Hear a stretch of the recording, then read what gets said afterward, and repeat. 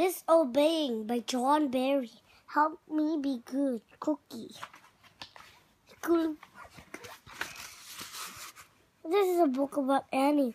Reading about Annie can help you understand and deal what is disobeying.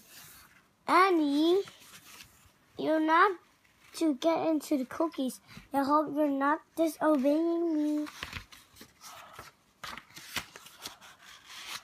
You're disobeying when you do not do when you have been told to do. Your parents have good reasons for telling you what to do. This is why you should not disobey them. If you eat a cookie now, you won't want to eat your dinner. How about just a nibble? Your parents tell you what to do because they do not want you to hurt yourself or others. Annie, wait! I told you not to go into the street. Screech!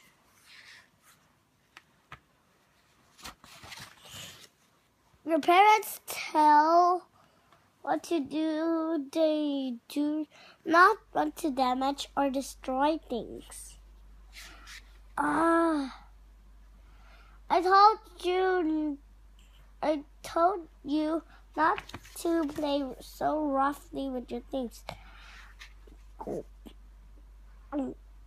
I hope she doesn't want to play with me.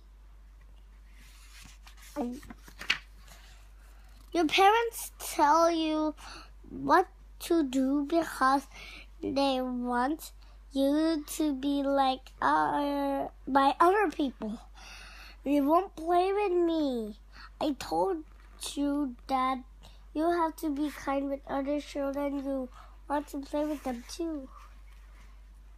With you. So that's how it works. Your parents tell you what to do because they want you to be fair. I ask you to pick up your toys. It isn't fair for you to play them toys and leave them for someone else to pick up.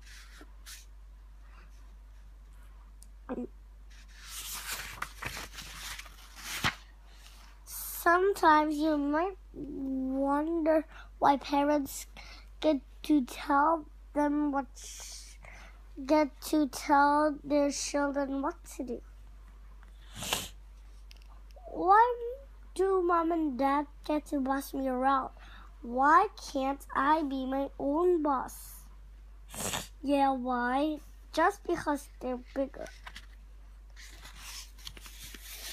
Parents tell children what to do because they have lived longer and have learned more than children. Thus, parents usually know what is best for their children. Oh no, Annie! I told you not to touch the hot stove. Ouch!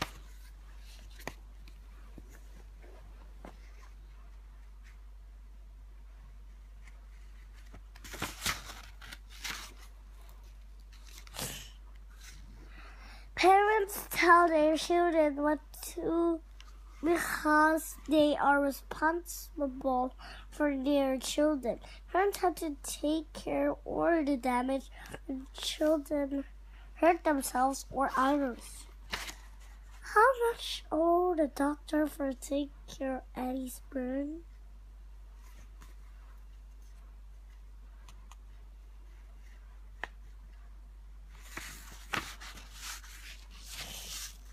Sometimes parents need to punish their children for disobeying.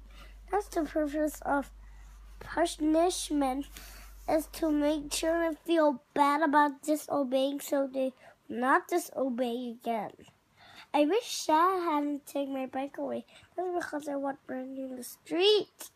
When I get back now, I won't run into the street because I don't want to have it taken away. You can avoid being punished if you do these things. Talk to your parents. Find out what you to do. Then do it. Annie, I don't want you to eat candy for dinner. Uh-oh. Choco. Drat!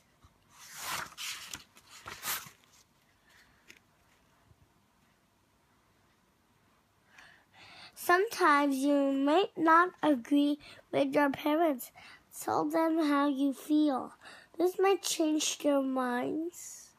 If they do not change their minds, drop their subject.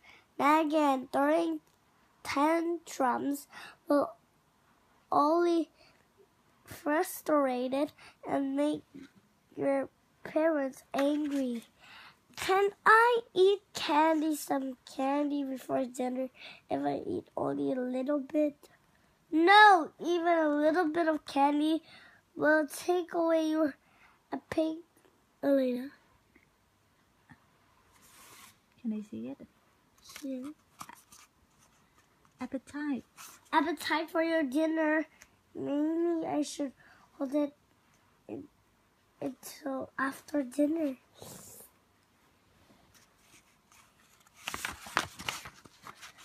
Tell the truth if you disobey. Admit that you disobey. Say sorry, I'm sorry, and mean it. Did you eat this candy? Yes. You should have let me hold it.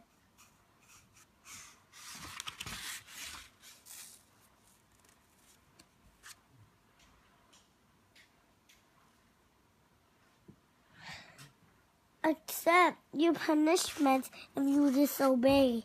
Do not be angry at your parents when they do punish you. Remember, it was you who disobeyed, not them. Try to not disobey again. Since you disobey, you will not be allowed to eat rest of the candy. Oh no.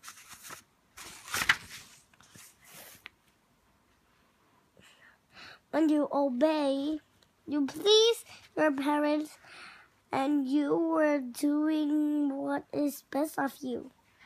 Hug. Goodbye.